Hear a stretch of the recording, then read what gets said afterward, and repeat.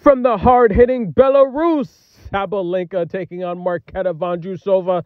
Now, this here is a pretty good matchup, guys. But listen, let's be honest. Vondrousova is coming back from injury. She literally was sidelined 6 months ago, and she had several questionable losses. I covered those matches on the ITF, losing to very questionable competition. That let me know she's not where she needs to be in form.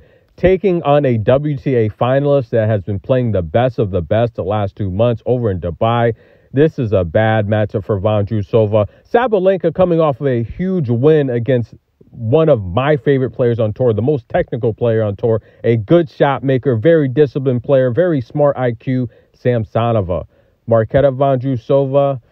If I rate Samsonova a 10, I put Marketa probably a 7. Marketa, all you're going to get is a left forehand down the line. She doesn't have the shot-making ability as a Samsonova. She really doesn't. If Sabalenka passed that test, this is a match Sabalenka should win, especially taking on Marketa, who's been losing on the ITF. She's not where she needs to be. She's not. And out of all the Czech players, I'll be honest with you, Marketa's rise to fame was the quickest with that silver medal. Other than that, but she did have a good junior career, former junior one. Let's not forget about that. Sabalenka winning 74% of her first serves. Look, 10 unforced errors, but we all know by now Sabalenka's serving ability cancels out the errors that she makes. Vondrousova did have a good win over Kanepi, but Kanepi's like 40 years old. Let's be honest, guys.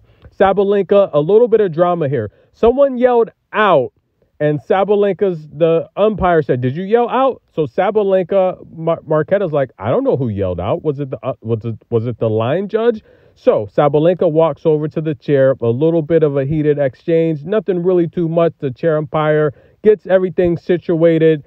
Someone yelled it by mistake. I think it was the line woman. Look, replay the point. It doesn't matter. Sabalenka wins the point anyway, and looks like she's headed to win this match. Marketa, look, it's a good run here, but she's got to get in form. She's not there yet. And guys, what about Barbora Krejcikova? She is running the stairs. She looks very good. I had someone say that they don't think Barbora is really that good. Are you kidding me, guys? She's like a Samsonova. She's very technical, a good doubles player. Look, don't sleep on Barbora, guys. Grand Slam champion. She is good, very good. Good energy. Stay tuned, guys. Jesse P. Iga. That's the match.